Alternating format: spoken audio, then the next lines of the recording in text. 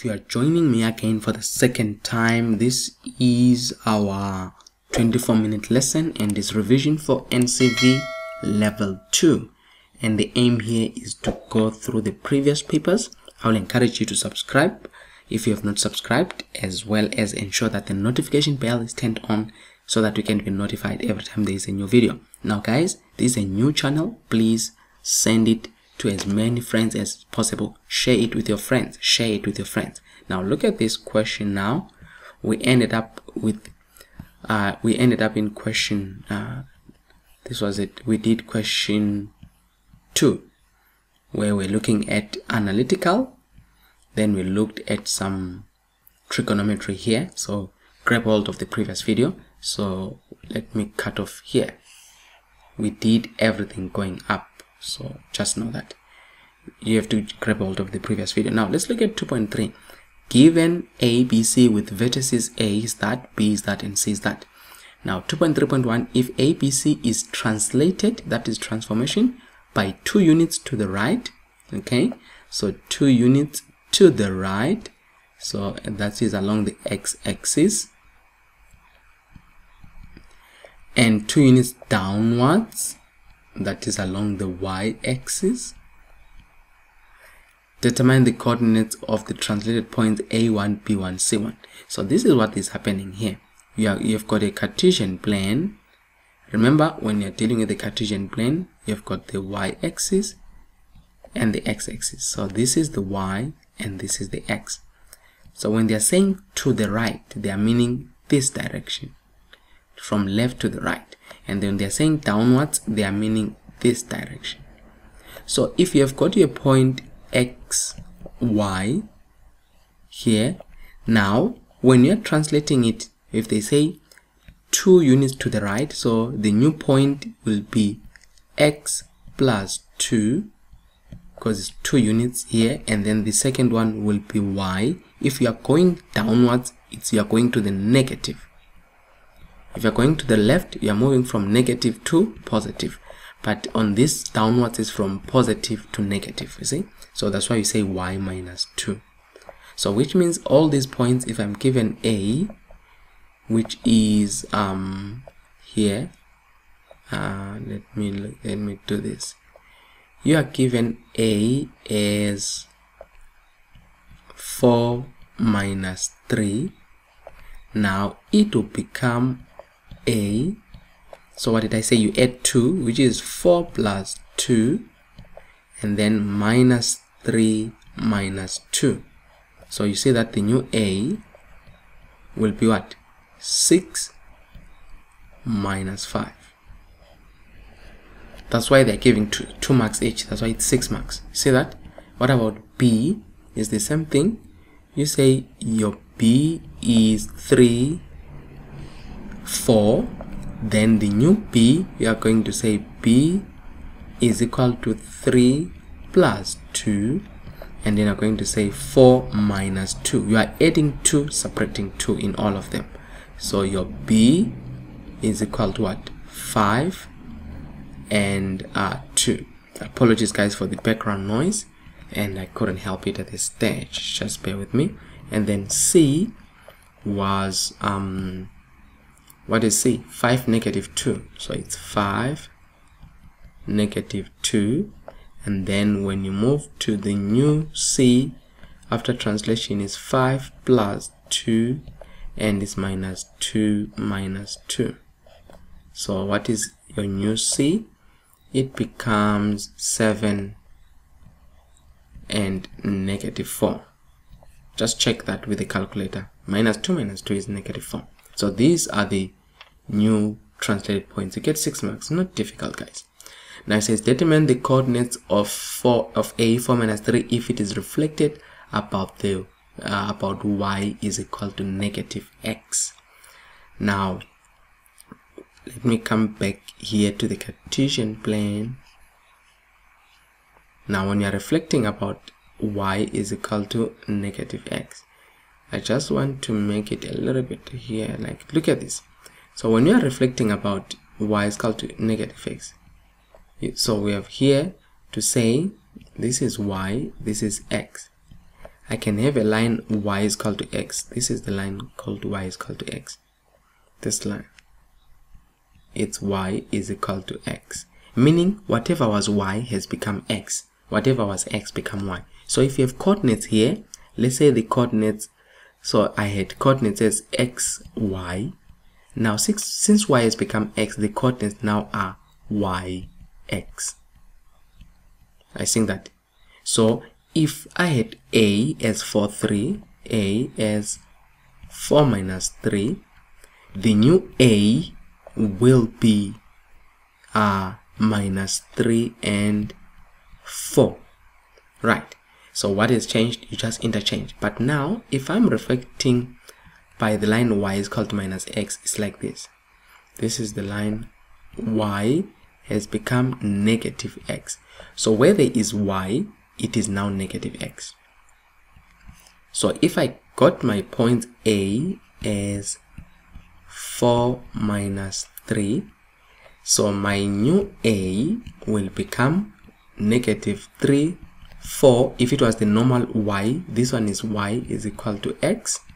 But now if I'm got y is equal to negative x, my new A is further transformation. So where there is y, remember these are the coordinates y, xy.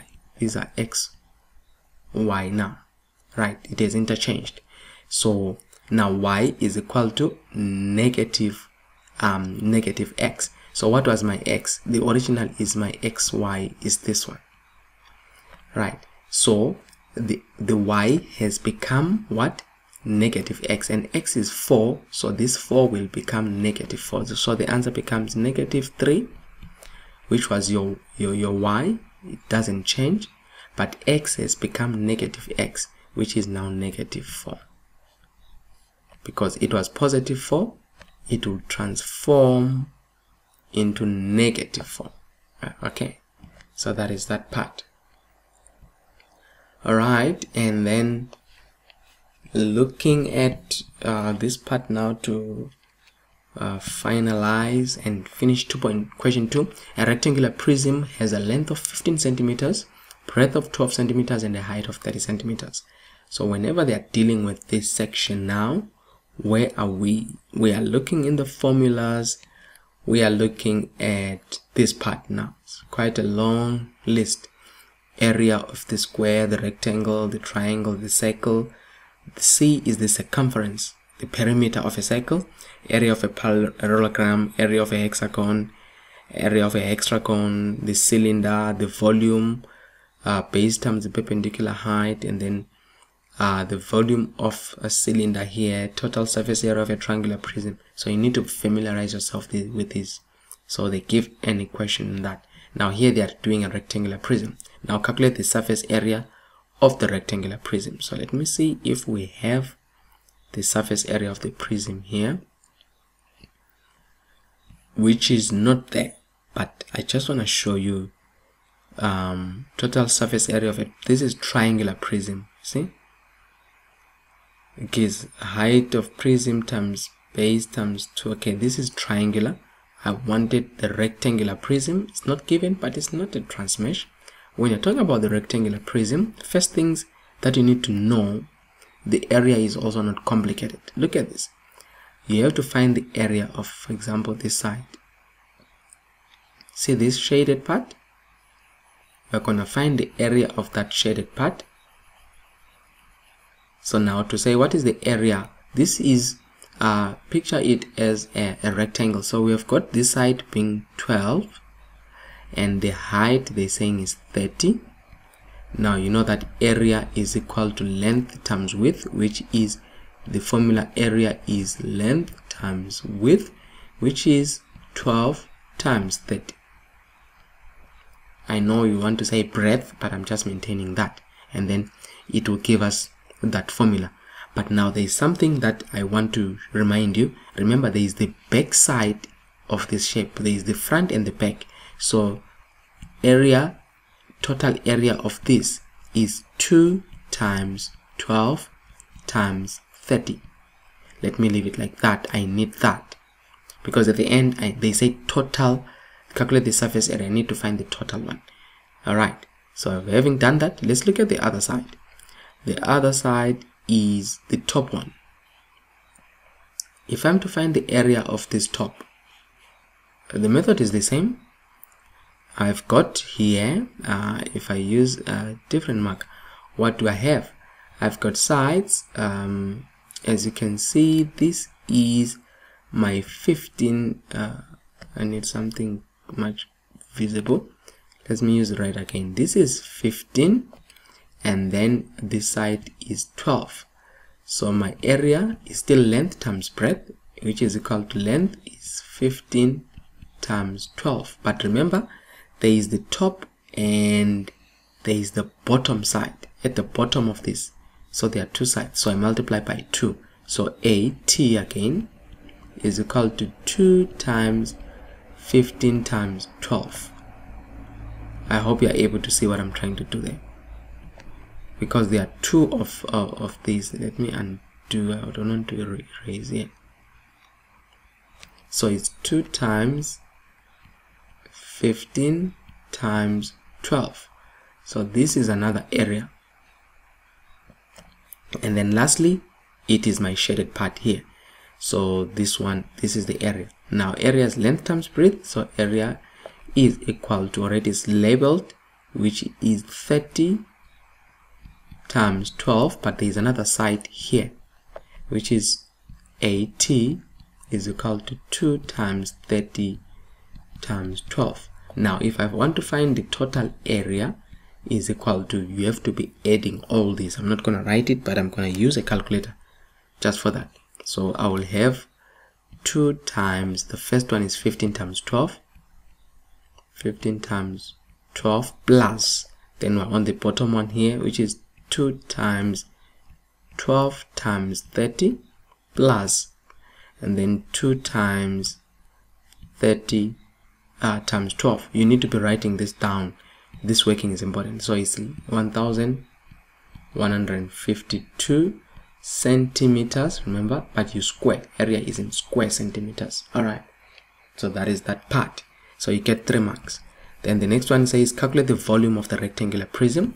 Now I think volume is given. Volume of the rectangular prism is also not given here, but it's also a reminder when you calculate the volume, remember V is equal to length times breadth times height. That's why it's 2 marks, which is 15 times breadth, which is 12. We can make it 12 times height, which is 30. Even if you mix it up, it doesn't matter. The key thing is to multiply those 3 numbers. The arrangement is not a problem. 15 times 12 times 30. All right, equal to 5,400. So this is 30. It's volume. Be careful with the units. Now volume is centimeters, but it's cubic centimeters. All right. Now last question here. It's got 4 marks. It says a farmer plants his wheat fields in crop circles. He uses a water wheel irrigation system to water in a circular motion from the center of the circle. Planting in crop circles means his crops receive a more even distribution of water. So he's planting, and then there is this thing. They're saying 0.4 kilometers here, and then it forms a crop circle. Says if the water sprinklers stretch 0.4 kilometer from the center of the crop circle to its perimeter, what is the area of the circle that it can cover in square kilometers? So we're here. Area of the circle, area of circle is pi r squared. See? And then when you come to that part now, it's actually simple. That's why it's 2 marks to say A is equal to pi r squared, which is pi times bracket 0.4 squared. And then you find the answer for that, pi r squared. So what you have is shift pi bracket 0.4 squared. And then what you have in 3 decimal places 0.503, shift setup 6 and 3, which is SD 0.503. So 0.503 now kilometer square. They say in that, so don't forget to leave the units in that. And then if the farmer walks around the perimeter of the crop cycle, perimeter, how far will he walk? Perimeter is simple, the circumference. So you're using this formula, C is 2 pi r. That's what they're trying to do there. So you have got now C in this case is 2 pi r. They wanted you to know that the circumference and perimeter are the same. So C is equal to 2 times pi times 0.4. That's it.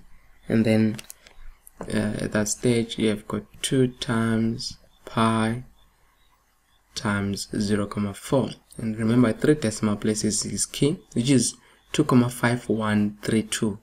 There is 2,513. 2,513 what? Kilometers. So guys, that is that. 32 marks. As I said, these are 2 parts videos. We have come to the end of our lesson here. So if you were revising question 2, you should have done this part in this video. We have revised up to 2.3 in the previous video. That's when I did question 2.2 as well as question 2.1. In total is 32 marks. Good marks. Now join me in the next session where I will be now looking at question number 3, and it will be question 3 here. As you can see, it's again trigonometry. I'll cover that. Again, I'm covering trig here. I'll cover this section, and then I'll cover the angles of elevation here. It will be out of 28 marks. So just join me in the next coming videos. You'll definitely find these. I will post these as soon as they are ready. We have come to the end of our lesson. Remember to subscribe and ensure that the notification bell is turned on so that you are notified every time there is a new video that we're posting. We have come to the end of our lesson. Thank you.